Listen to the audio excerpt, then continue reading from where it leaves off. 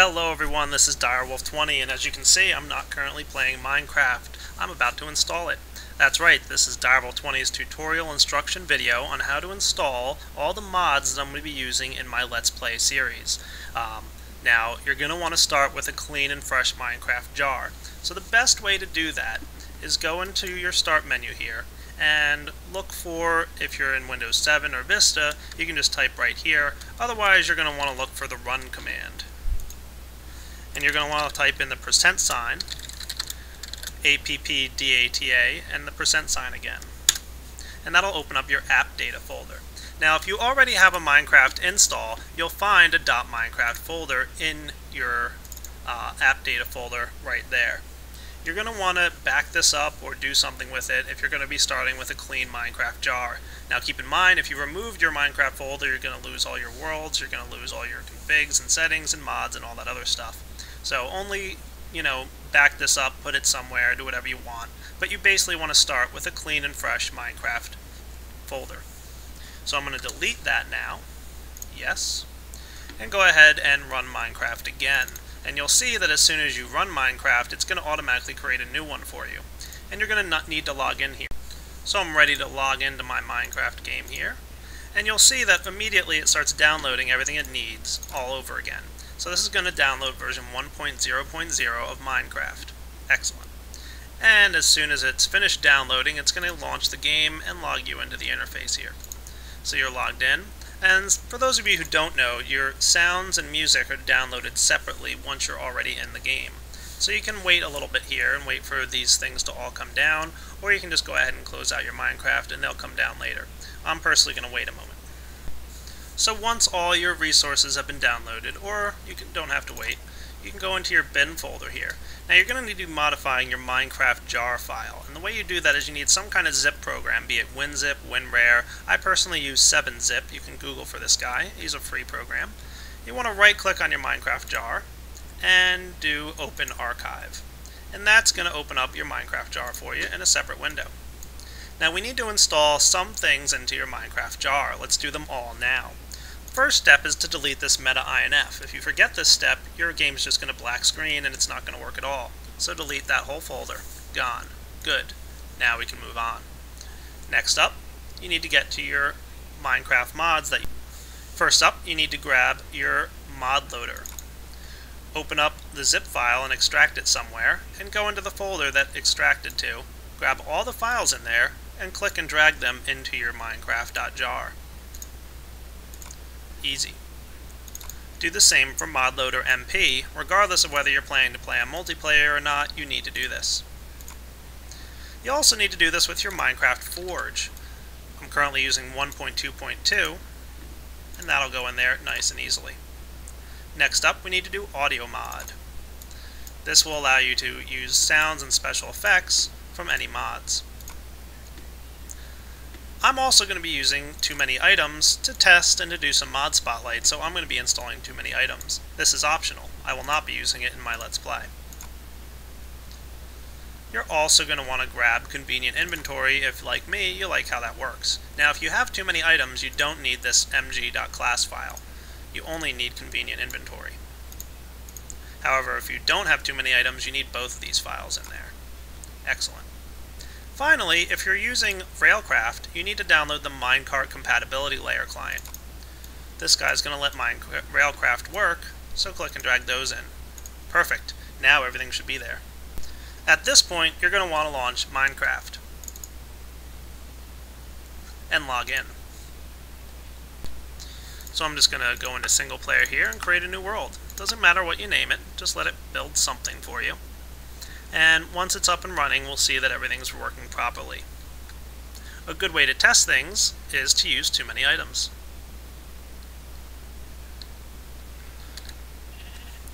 Now, I personally don't like using E for my settings, and I like to turn view bobbing off, because view bobbing with Industrial Craft Quantum Suit is a little funny looking.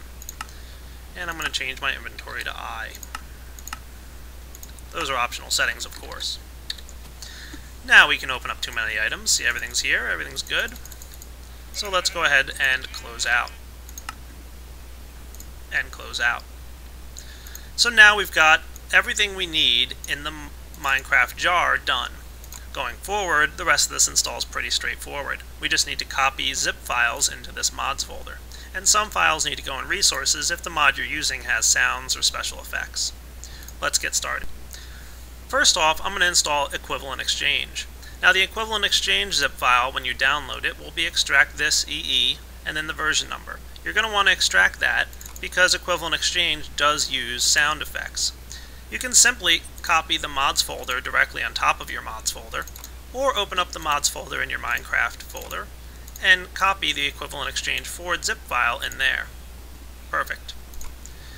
The same for resources. You're going to want to open up the resources folder and the resources folder here and copy it in. You're going to get a warning here now saying that there's already a mod folder. That's fine. It's just going to be copying new things in. You're not going to have to worry about that. And that's got Equivalent Exchange installed now. Excellent. Next up, I'm using Portal Gun. You're going to need to extract that as well, and you want to use the client version of Portal Gun because you're doing this in your client, not on a server. And you've got two folders in here, one called Place in Mods. Guess what you do with that? You place these files in your mods folder. And resources, you need to go to Place in Resources and copy this over as well. And again, say yes to the warning you're about to get. We've now installed Portal Gun and Equivalent Exchange. Excellent. Let's proceed to install the rest of the mods. This is pretty easy. We've got Buildcraft. You just need to copy all of them. I'm using 2.2.8. You want Craft Guide. That's what I like to use. Or you could use Risagami's recipe book, either one. And Industry. Industrial Craft and Forestry. Excellent. Now I'm using Railcraft, and I'll get to you in a moment, Railcraft. But let's also grab Red Power, and I'm using both World and Machines and all that good stuff. Wireless Redstone, and the additional pipes mod that Zeldo has given us. There is a 1.0 version that someone else, the Stormbringer is his name, has ported over for us while Zeldo is MIA. Once he's back, he might be taking it over. I'll definitely provide a link to this for you guys. And grab the Railcraft zip file. There it is. Just copy that into your mods folder. And let's not forget, of course, Buildcraft logistics pipes. Make sure to get that copied into your mods folder as well. Now we've got all the mods that we're going to be using set up in the mods folder. Let's go ahead and launch Minecraft. And you'll note that as soon as we log into Minecraft, two things are going to happen. We're going to get some new settings in here. Buildcraft and Red Power are going to build their config files, as well as a few other things are going into the config directory here. But we're going to have an error. More often than not, when you're using a lot of mods, you're going to run into block ID conflicts, and this is unfortunately a downside to using some mods. And in order to figure out what's the problem, we can open up our modloader text file here. Scroll down all the way until you find something that looks like this. Here is where your error is, and it's telling you that slot number 254, which is your block ID, is already occupied by Forestry, when it's trying to add Zeldo's chunk loader block. Well, that's an easy fix to make. We simply need to go into our Buildcraft folder here, and our config folder, and that's where Zeldo's additional pipes config file is. We can see the chunk loader ID is 254. I've discovered that 195 is an available block ID with this set of mods. It may not be the same if you're using anything different, so you'll need to do a little trial and error, or use the ID Resolver mod. So I've saved that config file, and I'm going to launch Minecraft again. Let's see what happens this time. Hopefully we won't have an error, and we'll know that if we get to the main menu. And we did. And when we look in ModLoader, you can see there's probably no errors here as well. Everything looks good. How do we know that everything's working properly? Again, that's why we use TMI. Now you don't want to use the same world that you created earlier. This world was built before the mods were installed, so none of the tin, copper, uranium, and all that other cool stuff that the mods add are in that world. So you'll need to create a new world again. Let it generate the terrain. and things are starting to look good already. If we open up our inventory here, you'll see the number of pages we have in TMI is much larger.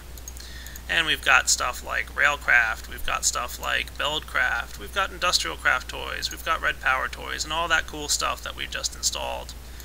We should have some wireless redstone stuff as well. There it is down there. And everything looks to be working properly. There's some equivalent exchange stuff. Excellent.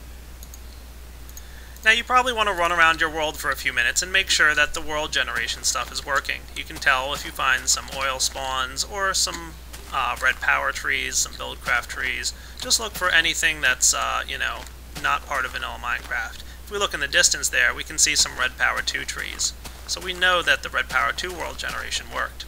Excellent. So we're pretty much done. We've installed Portal Gun, Buildcraft, Craft Guide, Equivalent Exchange, Forestry, Industrial Craft, Railcraft, Red Power 2, Wireless Redstone, and Zelda's additional pipes. We've also got logistics pipes here from Craft. So we've got a whole bunch of cool mods all working together. Now, I'm going to be starting my Let's Play soon, and I'll be using all these mods for it, and I might be adding some things in the future. I might need to add some of the IC2 add-ons, like advanced machines and that kind of cool stuff. So it's basically going to be a work in progress. As I add mods to my world, I'll mention to you guys if I had any trouble with ID conflicts or whatever, so that you guys can also install these add-ons and other cool things. So this is Direwolf20 signing off. I hope you guys managed to get all this stuff installed properly like this, and I hope you enjoy playing with all these awesome mods. So take it easy.